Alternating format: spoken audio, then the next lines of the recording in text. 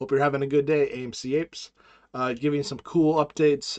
This is some work I've done on my own on Google Drive. I've charted out 2021 to 2024. You can see the projections.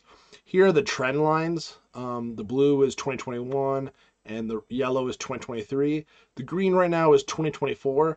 And right now, just this trend line, when when the summer does really well, it goes above the trend line.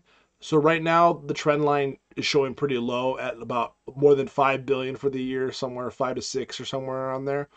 This is on the right side here is this is numbers.com, a really good website for looking at box office. Last week it was projected at their trend line 6.3 billion for the year.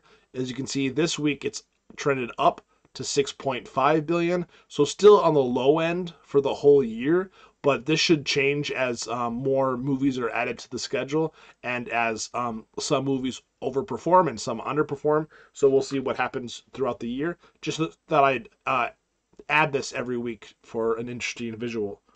Let's go on to the next thing. So this week, we went a little bit up compared to last week. Last week, 2 weeks ago, we were projected for the quarter one, 1.58 billion. Then 1 week ago, it was 1.55.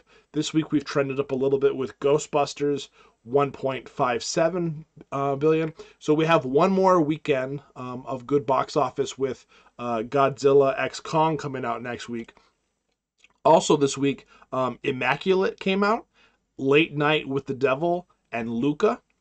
And then next week it'll be Godzilla X Kong, The New Empire, and In the Land of Saints and Sinners. So lots of great movies. Also other movies that are still playing, Dune Part 2, and yeah, so a lot of other great ones.